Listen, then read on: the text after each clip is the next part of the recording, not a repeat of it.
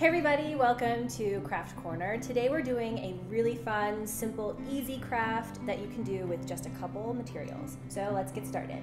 First thing you're going to need is a box with a lid. Now I've said it once, I've said it again, I am a huge fan of Birch box and I love the stuff that I get inside, but I also secretly just love getting the actual box itself to do some upcycling crafts. As you can see, I've got lots of different types of felt, all different colors, and scissors and a Sharpie. That's all you need for this craft. First things first, you're going to cut a piece of felt, whatever color you desire, that fits in the lid of your box.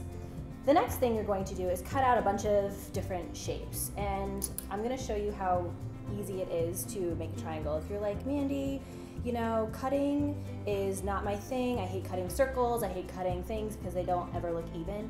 It doesn't matter if they're not even. Cut yourself a long strip of felt, a long rectangle, cut off the end piece at an angle, and then you're literally just gonna go snipping across to create your desired triangles, and that's it. Super, super simple. You're gonna use those in just a second. So for our first box lid, I've created a to-go sort of math box. This is perfect for train rides, bus rides, when you're traveling in the car and the kids are driving you nuts and they need something to do and you don't want to just hand them an iPad or something like that. This is great so that they can kind of practice on their math skills. So you can see here, I've got circles, I've got little rectangles, triangles and squares.